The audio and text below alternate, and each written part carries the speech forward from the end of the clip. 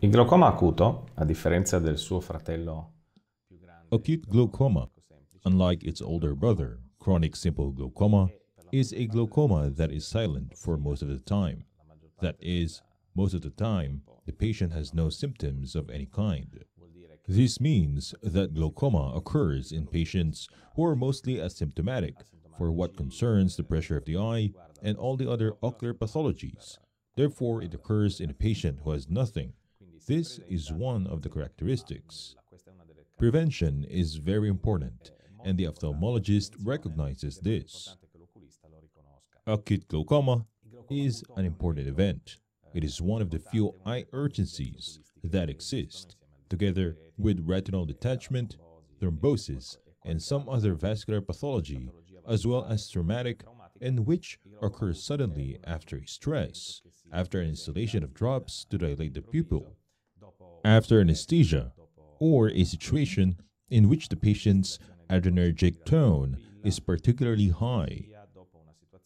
The pupil dilates, and the iris crowds the iridocorneal angle. And what does it mean? It means that the eye with acute glaucoma is very small. It has no space.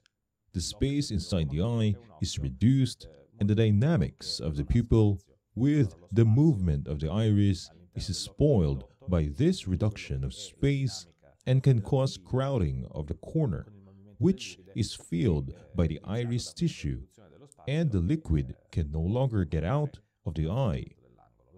Not being able to get out of the eye anymore, there is an acute rise in pressure, and it has very high values. Let's say that from a normal pressure of 16 millimeters of mercury, you can get to an acute glaucoma attack, even at 50 to 60 millimeters of mercury.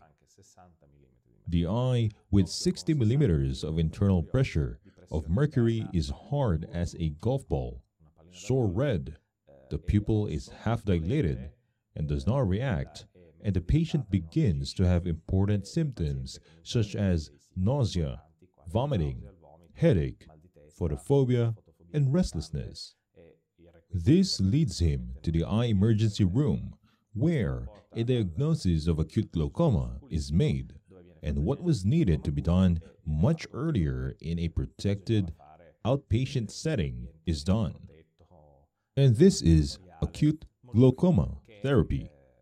Acute glaucoma therapy consists of making a hole inside the iris, and this hole can be made with a YAG laser or surgically, so the patient must be taken to the operating room.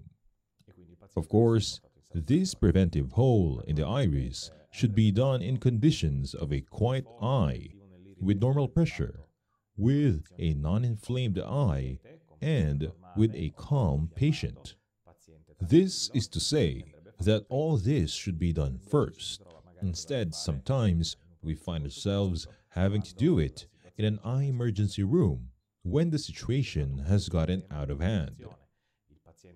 In this case, there was therefore a problem of prevention. The patient who went to the ophthalmologist was not diagnosed with a state of anatomical predisposition to have the attack of acute glaucoma. Acute glaucoma occurs only in the case of a particular anatomical predisposition, when the front of the eye is particularly small. This occurs especially in farsightedness and in patients with swollen lens due to cataracts. So, the farsighted patient, perhaps 60, 70, or 80 years old with a major cataract, is certainly at risk of having an acute glaucoma attack. In an ophthalmology clinic, it is necessary to make the appropriate diagnostics and then see the state of the eye under the slit lamp, that is, with a microscope. The ophthalmologist must suspect the possibility of reduced satiety and then, if necessary, perform appropriate tests. The appropriate exams are gonioscopy, that is, the study of the iridocorneal angle, done in a traditional way, or done, even better, with modern methods. which are the corneal topographer equipped with a camera or the corneal topographer equipped with OCT. With these methods, a precise diagnosis can be made and an iconography can be given to the patient as proof of what you are saying. Then the photo of the eye is shown with the reduced space, the narrow angle, and the iris crowding the cornea and closing it. The patient with these tests may decide to do or not to do a prophylactic laser treatment.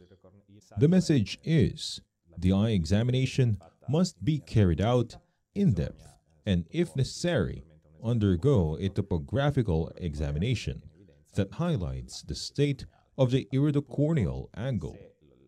At this point, if the iridocorneal angle is at risk, therefore it is narrow, it is necessary to undergo iridectomy with a laser.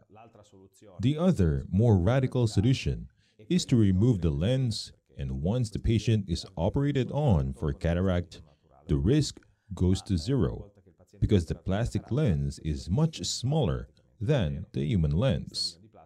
So, if a patient with a risk of acute glaucoma attack has cataracts and the cataract must be removed in a short time, it is necessary to undergo iridectomy, because if the patient is operated on for cataracts the week after, you can put eye drops to narrow the pupil while waiting for the surgery, and therefore there is no risk.